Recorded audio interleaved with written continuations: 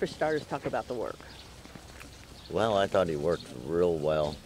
He's feeling good, a little bit ornery backtracking, and he seemed to handle the surface good. And Joel threw out there going about a minute to see how he handles it with a good gallop out. When I headed down the lane, I picked up my reins, and he was working kind of spurty, but he was right on track. And I said, "This is perfect."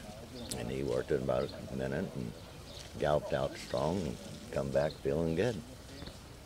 You were saying the last time you'd been here was with Blamed when she was supposed to run in the Oaks, and I think she got hurt right before. Yeah, it turned out to be an insignificant injury that she had, but they had to use the vet to take the picture to make sure, and then they couldn't run her. So it was very unfortunate, but it was exciting then too. But Did you come in to work her as well?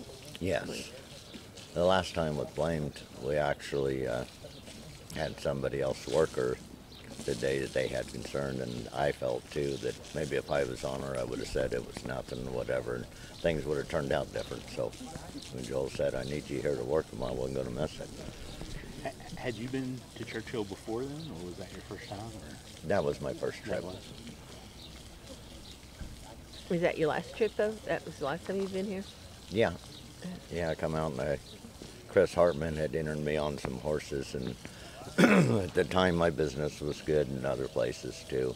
It was during the Iowa season, and in fact I was named on 3 and 2 of them won. But it was hard to be at 2 places at once when you have my career. Well, just sort of talk about the whole experience of the Sunland Park Derby and winning your first graded stakes race. Yeah, we've always been kind of fond of this horse, but he hadn't really lined out to the going long right away thing. I didn't break good the time before, and I kind of got him up. The other horse kind of had me pinned against the rail just a little bit and kind of backed me out, and it was a good learning experience, but it wasn't real good for him. Then he finished up pretty well. I wasn't unpleased, but I did not expect the kind of race that he threw in the Derby. And I mean, that shows us what he is, that stamina, because he was keeping pace with those horses, and I wasn't asking him, and he stepped by. I was so delighted and so excited when I picked up my reins, and he actually just stepped forward. There's all different reasons that a horse can turn out to be a runner, and just developing, and I've never been on a whole bunch of real well-bred horses in my career, but I've rode some very talented animals, and he's just well enough bred, and he is really, his talent level's starting to show. So when you're crossing the finish line there, are you thinking, wow, I just won my first graded stakes? When did that sort of hit you? You know, it's so funny because I have been riding quite a few years, and it's just a horse race, and the excitement of finally winning the Derby, and everybody involved, all the connections, was exciting. It never sunk in that it was the graded race and how big a purse it was. It was the biggest race at that track. Yes. And also the implications of you could be coming here by virtue. And it's so funny because that wasn't, it just something you go, oh yeah, you're invited, might be able to go to the Derby, and then when he comes back and he pulls up good, and like I told Joel, I said I wasn't aware of the competition. I started watching, and I said, you know, there's 4 or 5 really nice horses, and then there's just nice horses, and that's where we're at, I think.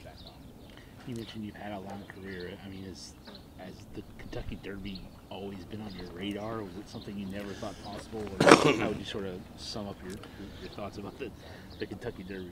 I've always tried to stand my ground and say I wouldn't want to ride a horse that was a long shot in the Kentucky Derby, because to me that the pressure of not bothering other horses and this, that, and the other. But I've never been in this position. Our horse might be a long shot, but we actually have our own reasons for being excited to be here. We have a horse that's doing well, that's maturing. I feel lucky, the trainer feels lucky, and I'm sure Mr. Sumter really feels lucky. So now I understand where you don't look at the odds, you just try to get a healthy, talented horse in the Derby and see if you can get something done. You probably weren't riding in New Mexico when Mind That Bird came and won the Derby. I'm guessing that's when you were riding in... Worse than that is the horse, I'd been told about the horse before he was purchased. And When he was in Canada? Rode a few, watched videos on him, and rode a few for the owner. And by the time that he came there, I wasn't riding for the owner anymore. And I got to watch him. So it was like to me, it was a near miss when he won. I said, at least we talked about it. They told me, we've got a horse that we want you to get on. I think he's Kentucky Derby material. And everybody kind of says it, so you grin and say, yeah. And then I watched the reruns, and he was very impressive, and then kind of tapered off a little. Down there, I think the track was a little too fast for him, and he was more endurance horse. So they had trouble getting him to run a good race at Sunland, but it turned out well for them. And anything can happen in the Derby. And my horse's style, I think it'd be less pressure to have a horse like Mind That Bird, where he was started falling back and coming finishing, than be in the middle of the pack and try to catch him, because it's a long race and very few go wire to wire, and the ones in the middle you got to have a lucky trip. And the easiest race to ride is to ride with no shot and then come charging and sneak through. Rich Strike, and he just had run a super race.